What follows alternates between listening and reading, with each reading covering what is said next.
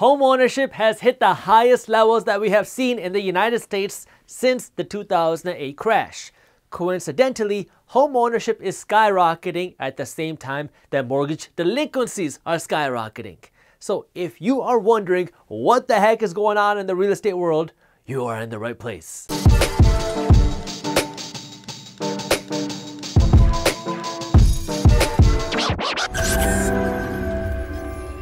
What's up everybody, I am Jaspreet Singh from theminorityMindset.com and welcome to The Minority Mindset. Right before the economy collapsed in 2008, about 68% of Americans were homeowners. In 2020, in the middle of a recession and in the middle of a pandemic, homeownership in America has skyrocketed up to 2008 levels at 67.9%. One of the biggest driving factors for this is that interest rates have crashed. So it is very cheap for you to go out and get a new mortgage, and it's very cheap for you to go out and refinance your mortgage because you can save a lot of money on your loans. While this all sounds like good news, it's not so straightforward because real estate has been seeing some confusing headlines. One day they say that there's a tidal wave of evictions coming and many Americans will be homeless. The next day you hear that home prices are soaring because people are buying homes like crazy. And that's when you hear the headline that real estate prices could be collapsing. So if you are confused, you're not alone. That's why in this video, I'm going to be going over what's actually going on in the whole real estate market. That way you can make smart decisions with your money. So make sure you watch this video until the end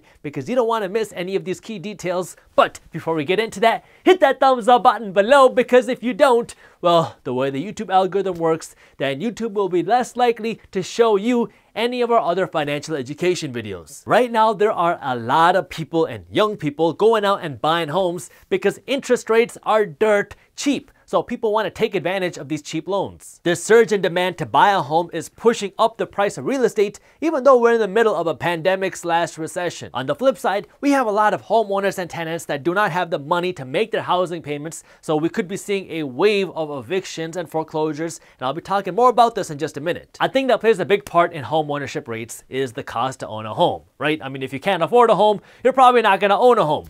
Well, the cost of home ownership depends on two things. It's the price to buy the home, and then it's the cost of the mortgage debt. Mortgage rates are controlled by the Federal Reserve Bank, and housing prices are controlled by supply and demand. Well, the Federal Reserve Bank has cut interest rates to unbelievable lows. Like, these are the lowest mortgage rates that we have ever seen because they believe that if people go out and start buying homes, then it will stimulate the economy and we will get pulled out of this recession. Home prices depend on how many buyers and sellers there are. Like, if you have a lot more buyers than sellers for real estate, then this is going to push the price of real estate up because all these buyers are going to compete against each other to buy real estate.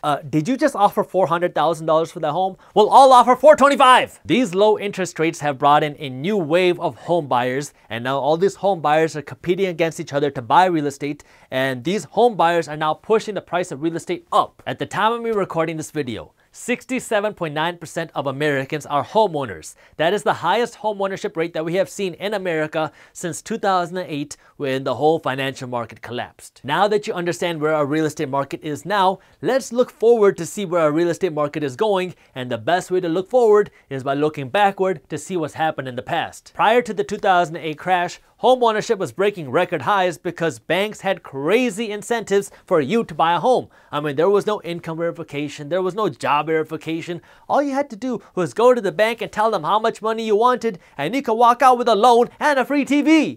So Mr. Bunty, it looks like you were trying to get a $500,000 loan and you have no job. Well, I see here that I can give you a $600,000 loan and a free slushie machine. How does that sound? Home ownership peaked in 2004 when 70% of Americans were homeowners. Then in 2005 and 2006, home ownership started to trickle down a little bit because Americans were getting hit with higher interest rates and some foreclosures. And then in 2007 and 2008, homeownership came down to 67.8%, which is where we are right now. And that's when the real estate market really collapsed and homeownership tanked until 2016. Now in 2020, homeownership is just under 68%, so we're still a little bit below where we were back in 2004. But another thing that I want you to pay attention to is the speed at which homeownership is growing. In 2019, homeownership was around 65.1%. Now in 2020, homeownership is at around 67.9%.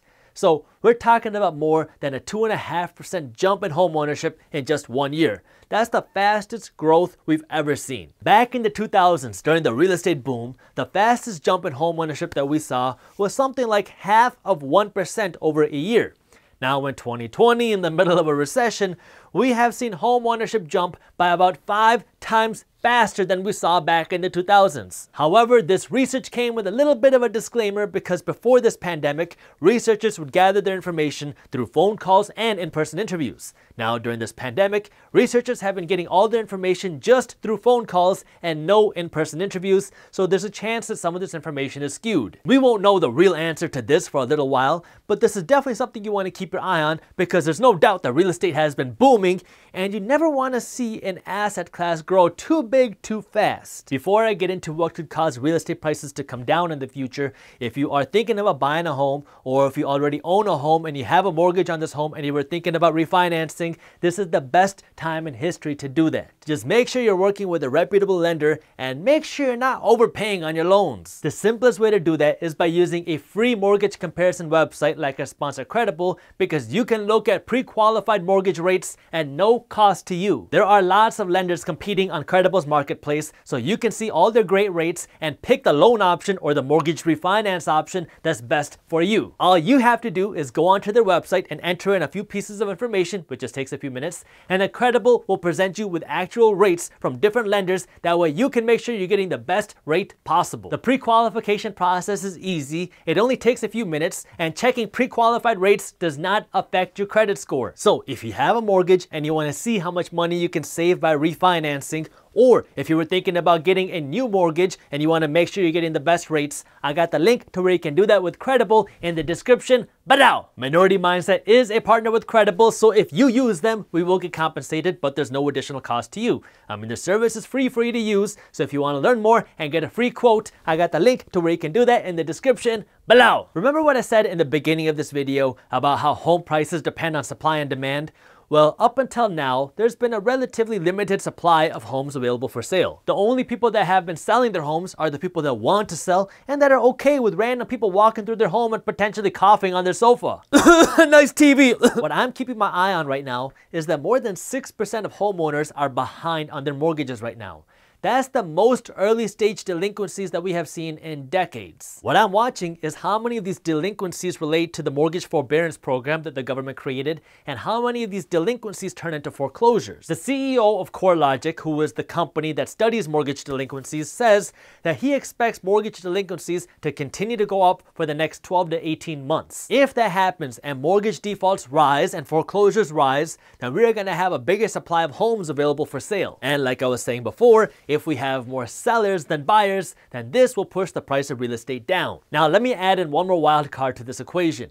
Housing agencies have banned evictions and foreclosures for this pandemic. Some states are now allowing evictions while others aren't, and some federal agencies are not allowing foreclosures to happen. So there's a lot of different factors at play, and it's hard to decipher everything because some of the numbers, we don't know how accurate they are. Like, I can read the data and see how many people are behind on their mortgages and their rent, but that doesn't tell the full story. Like, there are people in forbearance, and there are people that are behind on their mortgages that don't need to be, and there are people that are just waiting for their job to start back up in a week or two, and then they'll be caught up with everything. And we also have a chunk of other people that, unfortunately will not make it out of this financial crisis without foreclosure or bankruptcy. It is impossible to predict the future, which is why the best thing for you to do right now is, one, if you have a mortgage, look into refinancing because these are the lowest interest rates we've ever seen. If you're getting a new mortgage, make sure you're getting the best interest rate possible, and I got the links for you in the description below. And if you're an investor, then make sure you're staying up to date on what's happening in the finance and business world. And you want to especially stay up to date on what's happening as the government free money goes away. And if you're looking for an easy way to stay up to date on what's happening in the top finance and business news, well, that's why we created the free Minority Mindset newsletter, where our team first breaks down the top finance and business news, and then we show you how this news affects your wallet. That way you can be smart with your money. This newsletter is completely free, and you can subscribe to our Minority Mindset newsletter by clicking the link up here